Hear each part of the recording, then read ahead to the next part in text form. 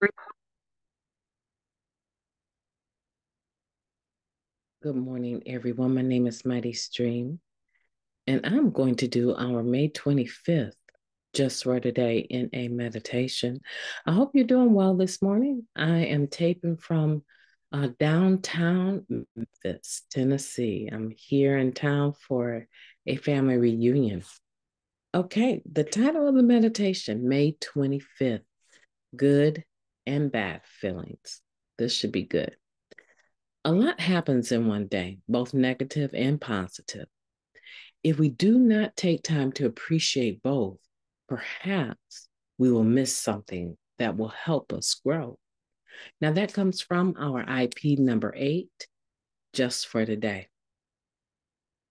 Most of us seem to unconsciously judge what happens in our lives each day as good or bad, success or failure. We tend to feel happy about the good and angry, frustrated, or guilty about the bad.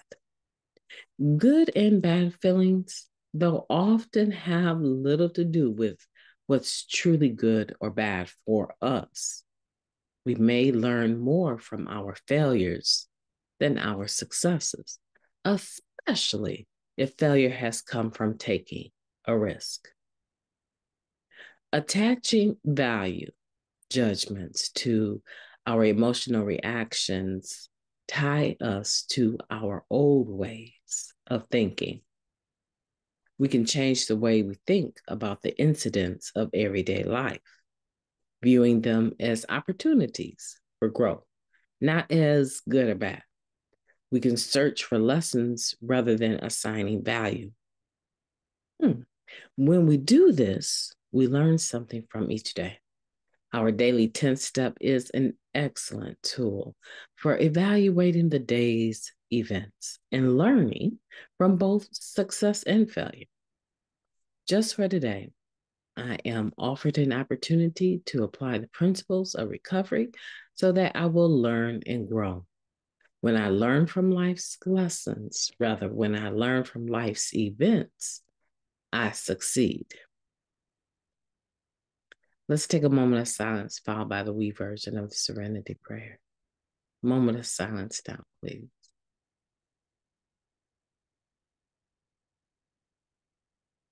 Thank you. God, grant us the serenity to accept the things that we cannot change, the courage to change the things that we can, and the wisdom to know the difference.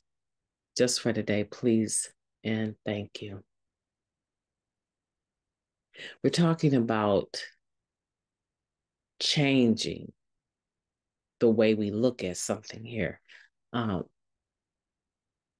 I know for me, even if I don't verbalize it, every situation I encounter, every interaction, and even my responses and thoughts to those situations, I always put them in the frame: good frame, bad frame, good day, bad day, good person, bad person, good this, bad that. I think it's innate. I think it's something that I do quite naturally. That's why we talk a lot about automatic negative thoughts, ants, ANTS. It's automatic. In order to change that, I honestly feel that for me to change that is it's not like staying clean when I first got here.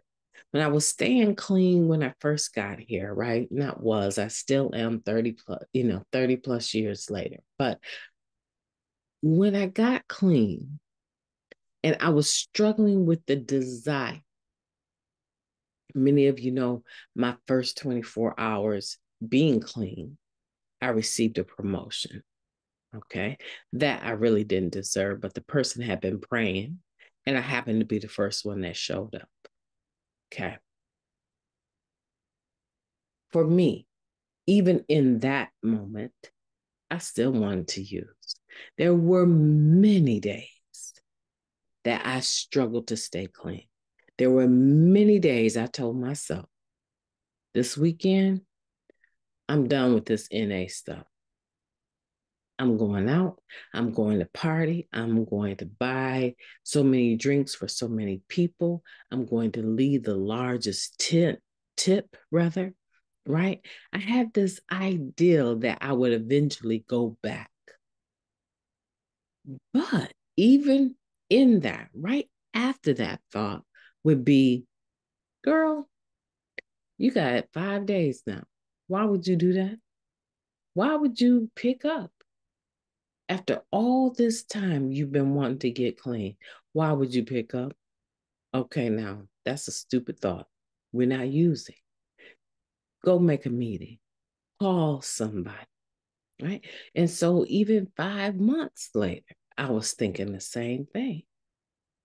The desire would come up periodically, and I have to beat it back with my common sense of, hey, you're doing something you have never done in life. Even if there's bad days, even if all your behavior hasn't changed, MightyStream, you're clean. I would have to tell myself that. So now I'm moving forward 30 years plus later, and I'm telling myself, you know what? That is a bad habit of yours, girl.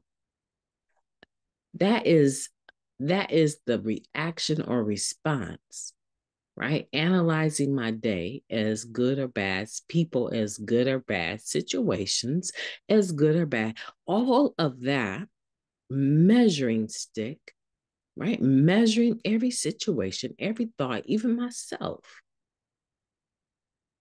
is a bad habit. It is a falling short, right? From the seventh step that operates out of the character defect that I'm entirely ready to have removed from me, which is fear, resentment, right? These character defects cause me to put on these glasses that have good or bad shade to them. Am I making sense? So now everything I look at, even if the situation is pure, every situation I look at, I'm looking at it with this thought. Is this good? Is this bad? Can you trust this? Should you not? Okay, now what? What are you going to do, girl? Okay, so I know if I go through that, everybody else, because I believe it's innate. I believe that that is our humanality, right? That's being human, our experience of being human. So, in order for me to stop that, here's the point.